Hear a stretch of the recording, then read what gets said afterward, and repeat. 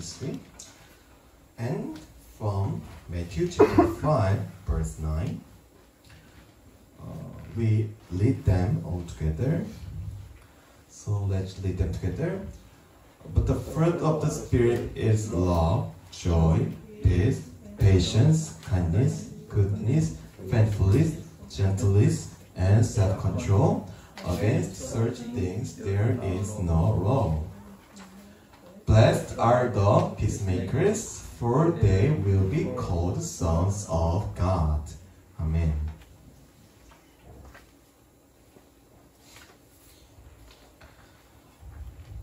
Hello.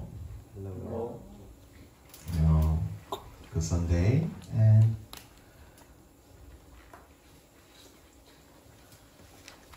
did you have a good week?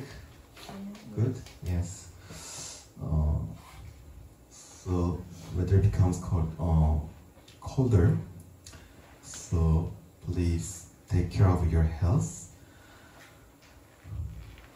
One day, I found some praise in the book I am reading these days. It says, if we put too much energy into one area of our life, the balance will collapse and we won't get anything. When I looked back on my life, I realized that I was neglecting to take care of my faith. So I felt ashamed because I remembered the moment when I was putting my prayers and reading the Bible down because of my studies and works. I don't know, but maybe any of you are living a life like this. So the important thing is that we must live without forgetting God in all our situations. I hope we have today's worship holding on this mind.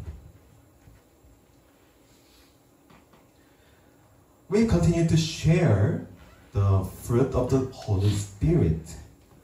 So far, we've looked at 2 fruits, and now we are moving toward the third one. It is peace. When we are with the Holy Spirit, there is peace in our lives. But actually, we don't have only peace inside to us. Rather, we often feel more bad emotion, including irritation or anger. There is no calm wind in our busy world trying to survive. But the Bible says we can produce the fruit of peace. How can there be peace in our storming lives? We can find a very powerful verse about peace in the Sermon of the Mount of Jesus in the Bible. Jesus teaches people and mentions peace directly. Blessed are the peacemakers, for they will be called sons of God. Jesus says that the one who makes peace will be called the Son of God. In other words, the Son of God are those who make peace. But we know that Jesus, who is saying that, is the true Son of God. So, it means that Jesus introduced himself as a peacemaker. Then how did Jesus achieve this peace? The answer is through the event of the cross. Jesus died on the cross among the forces of the Jews, including people in Rome. But was Jesus really powerless to beat them? It makes no sense that the Son of God could not have had that Jesus beat their power through powerlessness among them. The power of the cross comes from this powerlessness. Jesus, who disabled all the powers of this world, brought true peace on this world. This event of the cross is foretold in the book of Zechariah.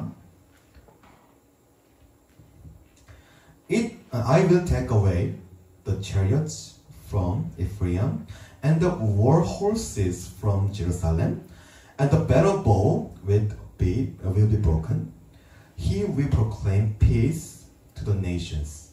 His rule will extend from sea to sea and from the river to the ends of the earth.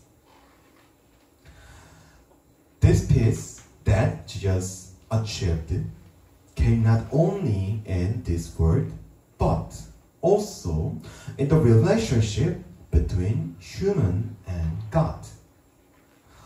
This is how Ephesians describes Jesus' fulfillment. For he himself is our peace, who has made the two one and has destroyed the barrier, the dividing wall of hostility.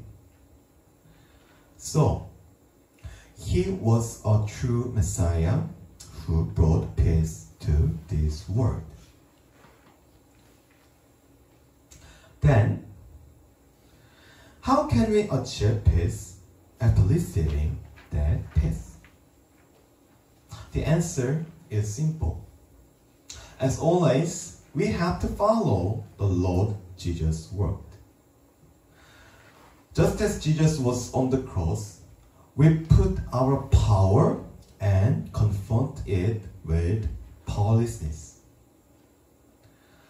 If we react in the same way among the many injustices and forces surrounding us, we will not belong to God, but to the world.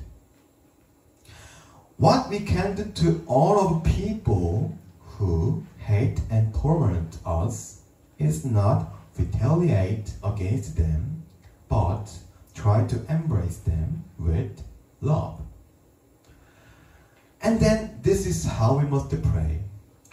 God, our enemies attack us, but we go to them by our powerlessness. Let our powerlessness overcome their forces and let their weapons be broken. Dear members of HongKwang English Ministry, when we look at today's world, we see more hate and fight than peace. Each has a sword and a weapon in their hand, and they try to kill each other. The war between Hamas and Israel breaks our hearts. People still have not repented of their evil mind. But Jesus calls the Son of God to those who make peace. And he sent us the Holy Spirit to that so that we could achieve that peace. We are those who follow the Lord of Jesus, and we call the place where we are gathered as the church. So, what the church has to do is bringing peace on this land. But is it right for such a church to attack each other, holding evil minds toward each people? As Christians, we must show the world the movement of making peace firstly. So, peace between people and people, between the state and the state, should be achieved through the church. Let us pray that that peace can be brought to this land, and let's also pray for us to have a heart to achieve that peace. When the church works for peace, I believe that the kingdom of God will truly come to this land. So may today's word be with everyone here who desires to follow Jesus on the Lord of peace. Amen. So let us pray together.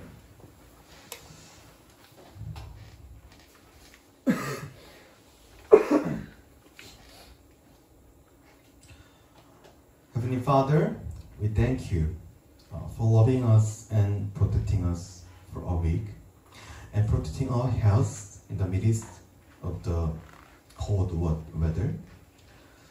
Every time you leave, we feel our lack, but more we depend on the great God.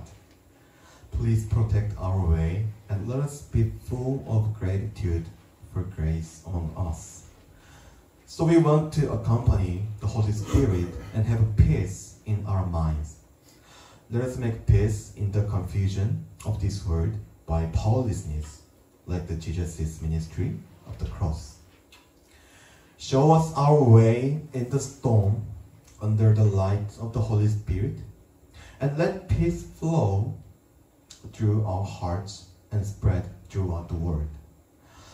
As children of God, let us be all members of English ministry who live in peace.